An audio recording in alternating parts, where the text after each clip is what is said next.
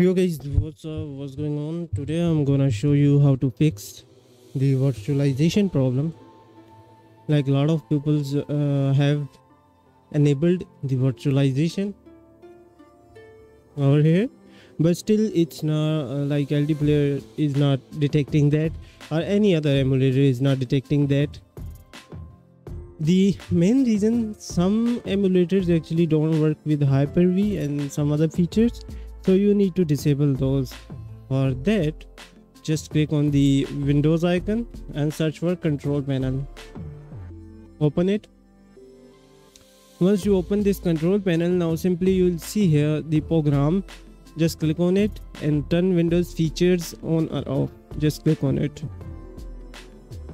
So after clicking on the Windows feature on or off, a new window will appear. In this window you need to uncheck the Hyper-V option, number 1, and then scroll down and you need to uncheck the virtual machine platform, Windows hypervisor platform, and one more, the sandbox, Windows sandbox.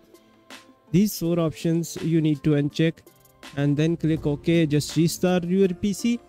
When you restart your PC, some features will be updated while restarting the Windows or while login, and then you can launch your LDPlayer. Your LDPlayer will work fine. If still you have any question, just let me know in the comment section. See you in the next video. Till then, just take care of yourself. Allah Hafiz. Bye bye.